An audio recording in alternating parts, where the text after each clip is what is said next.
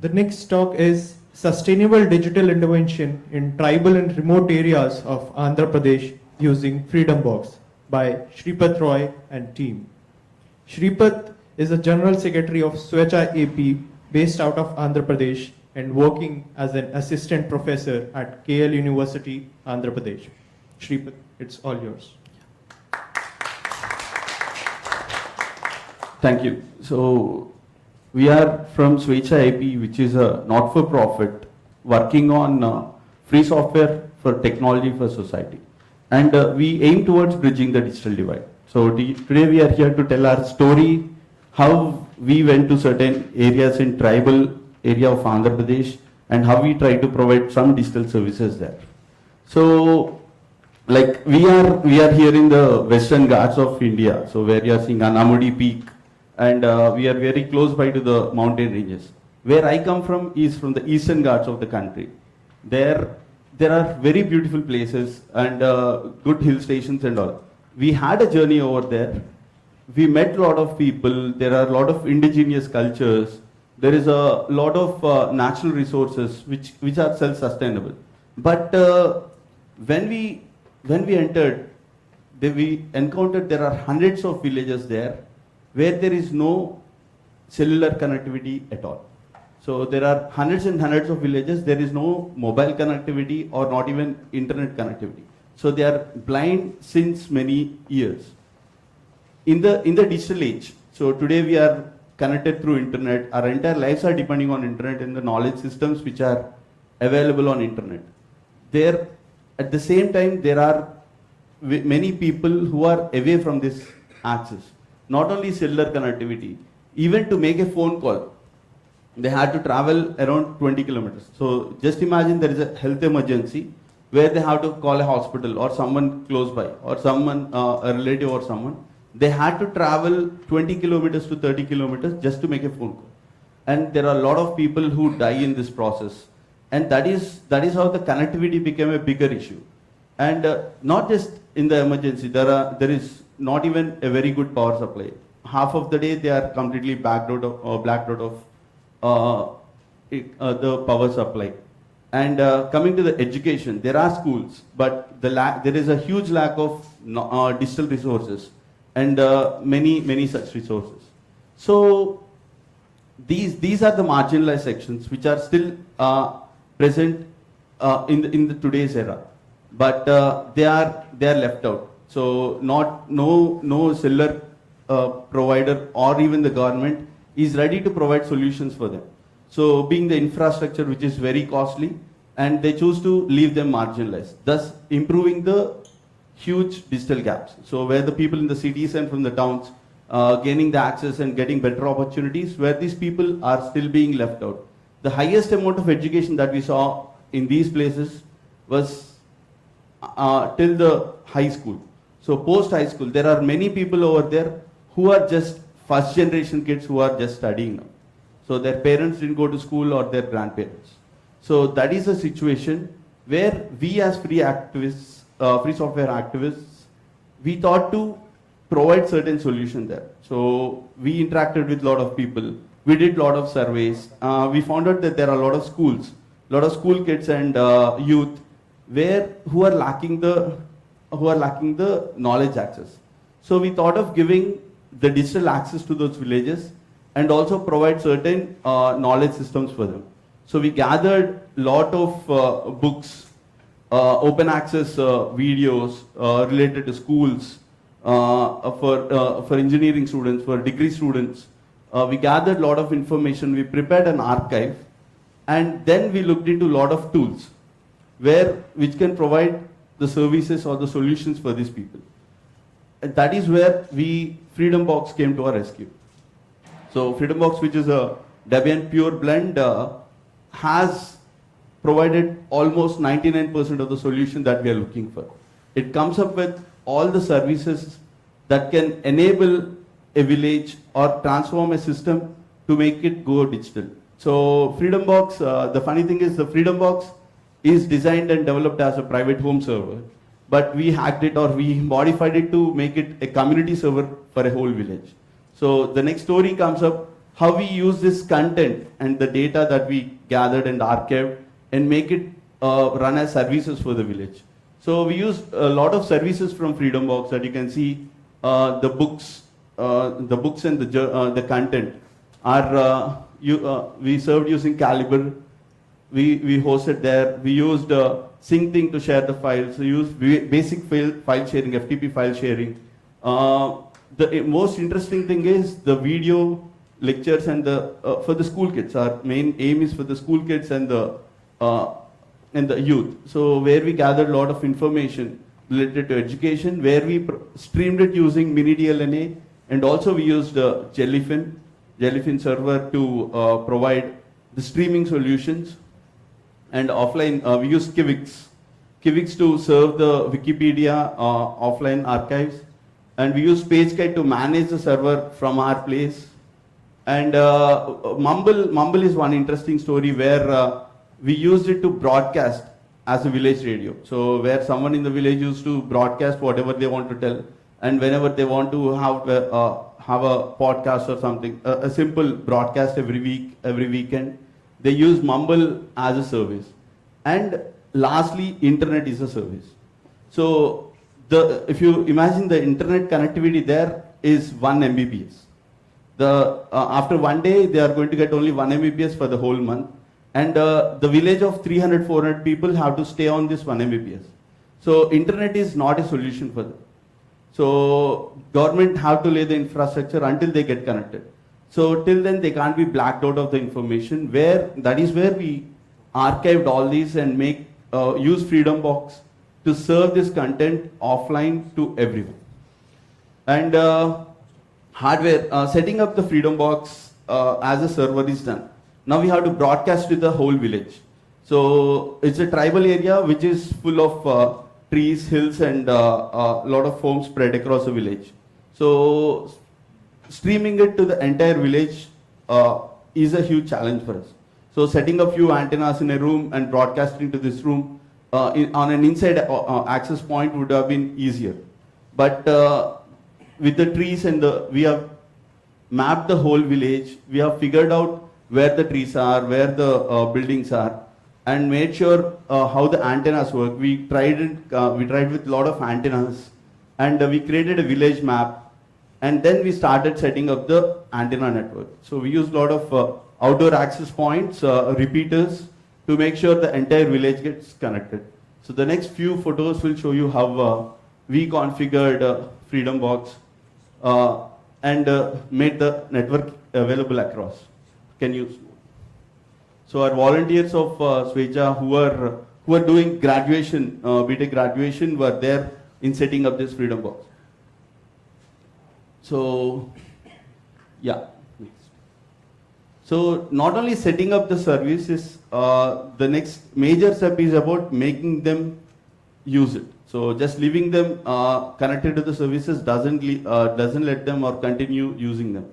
So we run few sessions, we interacted with the villagers, we enabled the youth of the village to self-sustain it, to take it forward. And maybe that is where we created few manuals, few documentation for them to spread across. And this is the most important part. As free software activists, we tried to do something. We developed a solution, tinkering or using a lot of free software and hardware solutions. But the major problem is the continuation of this. So the community have to take up. So it is not the community have to take up. And you don't believe the villagers have owned this. They have helped setting up this entire network, and not just helping up setting the network. Few people owned it, and our future idea is to have every village having their own Freedom Box, managing their own services, because every village has certain amount of demographics of students or women or farmers. They need their own localized content. So they will be gathering their content, they will be setting up their own servers, and they'll be maintaining the content streams for them. And that is how we are going to maintain the decentralization and collaboration. And not only that, listening to this setup, few villages across, They spread the word. Lot of villages, lot of requests came in, and asking us to set up the same community network across. There we have done, we have gone further and started setting them in those villages as well. And they didn't stop there, because we as some activists or some organizations going there and setting up will not be sustainable for every village possible. So they came forward, they went to the government, they filed an application, setting up this, giving this model as an example, asking them to set up Freedom Box or this community network or knowledge centers for them in their local places. And yes, as a next step, this moved forward in setting up a community digital library. So the government welcomed the idea, and now they are ready to set up a community digital library in a school. We chose a school to set up this, where we are going to set a few computers there for people, for the students basically, to get in touch with these knowledge resources, and the village to get access with this services. So this entire thing was possible with the free software community and the Freedom Box team, Freedom Box developers, majorly Sunil Mohan, who was with us in setting up this Freedom Box. We have Joseph in the crowd, and there are a lot of Freedom Box developers who helped us transform this idea to make it work for a rural space. And the next idea is about contributing to equitable tech. So the problem here is there are a lot of services and applications that are available, but it is not so easy for a person from a tribal agency area to start quickly using them because of the lack of knowledge they have in using the digital services. So building equitable tech where people can easily understand how to work on these applications, how to stream their content, and localizing the content. So is the next challenge for us. And that is where we are looking for collaborations from different free software communities where they can help us give more ideas of using better tools, better technology, or the better hardware, better antennas, the better infrastructure. So that every last mile, so we call it the last mile connectivity, the last mile reaches, the access reaches to the last mile.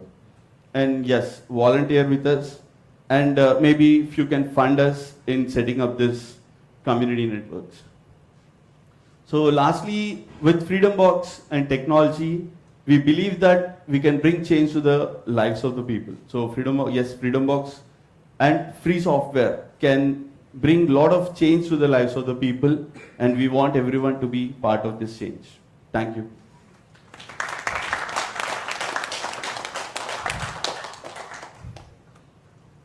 So, any questions?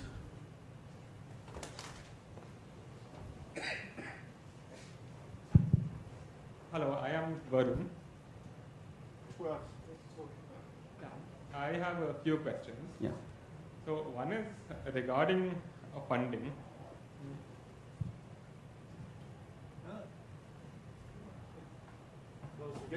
Can you hear me? Yeah. Okay. Yeah, one question is regarding funding. So where did you get funding from? Like in my experience, generally donors, like they give money, but they also demand like a certain, like they want to know where their money is going and all. Like they want documentation about how it is being used and all. So how did you manage that? Yeah. So basically, we are an organization which advocate free software. We run a lot of workshops. We transfer technology, and there we raise a lot of funds. And through those funds, we are going to use them in the rural spaces. And yes, we should be transparent about how we use the funds. Okay, thank you. So my other question is, how did you get this decentralization process done? This decentralization process, like I suppose that must have been a very important step, because like otherwise, when somebody is managing it, then it works well, but to move it on to the locals, yeah. So how did you do that step? Yeah, it's like you said, it's quite a challenge because training the locals to enable them to make their services run for us is not an easy job. And till date, we didn't even achieve it. So we are in hand with them to make it work. So we are not the one who are going to control the whole thing, but we are going to enable the villagers to run their own digital setup. Okay, thank you.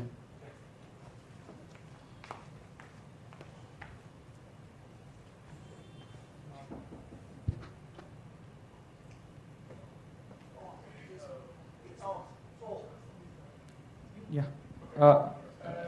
My question is, you asked about they not being able to do phone calls in emergency cases. Maybe I missed it, but you didn't talk about voice over IP or something like that. So how did you give them the ability to do phone calls? I didn't get the question, sorry. You said that they needed to go 20 kilometers or so to make a phone call. Did you fix that? Did you give them voice over IP or something? Or how did you manage it? Yeah. So what we did was we enabled the internet to be spread across the whole village.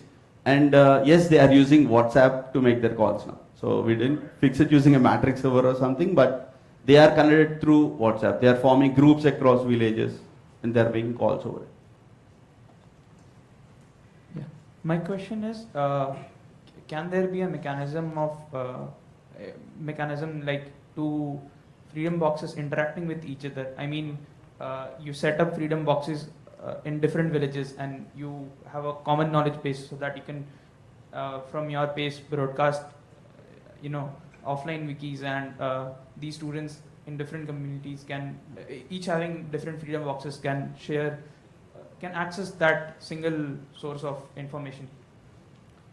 It's up to the freedom box maintainer how they want to connect with others. So there is a possibility if they are connected to in a common network, there is always a possibility to share the knowledge repository.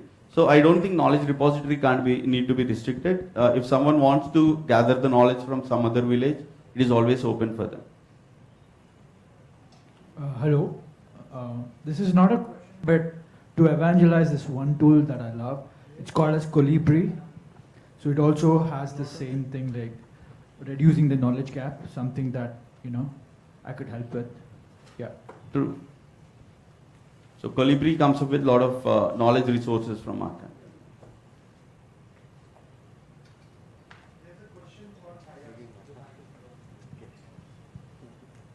Oh, there's a question on IRC.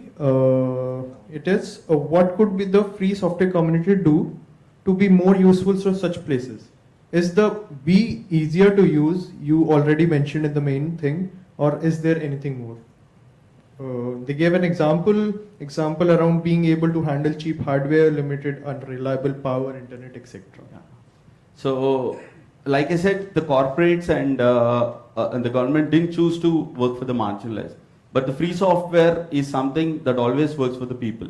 So building tech is possible when free software community can come around and gather. That is where we put a request like to build more equitable tech, so that, or ease of use technology, so that the people can just quickly install. That is why we choose Freedom Box as a service, because these particular packages can be installed on any Debian system and run.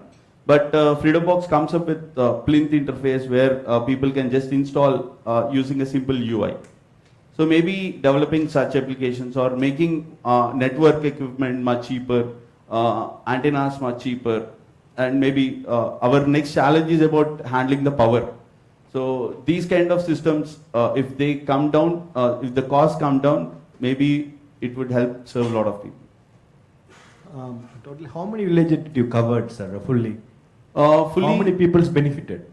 How many people? This is the story of a village called Lododdi in Andhra Pradesh. The similar setup we have done in Sripath. There are a couple of villages that we have done in Telangana as well. So we have a sister organization that is in Telangana. And the digital services, apart from the digital services, we provide access to internet in around 7-8 villages. So we didn't set up a Freedom or the data server yet, but first we started with a couple of antennas to provide internet to the whole village. So the next step is about providing the knowledge resources. We are about time, so thanks Sripath for the talk, and that's it. Yeah. Thank you very much.